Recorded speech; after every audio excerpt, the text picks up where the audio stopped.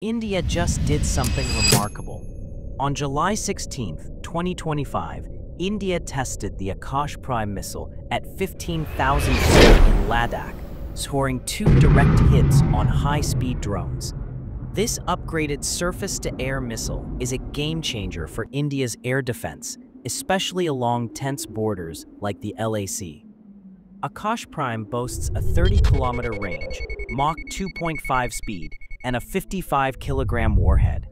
Its indigenous RF seeker ensures pinpoint accuracy, even in freezing, low oxygen conditions. With 360-degree target engagement, it can take down fighter jets, drones, and cruise missiles.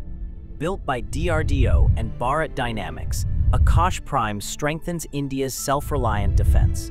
Proven in Operation Sindoor, it's ready to shield key regions like Ladakh and Sikkim from aerial threats. India's Akash Prime is rewriting air defense. Like, subscribe, and comment to stay updated on India's defense tech breakthroughs.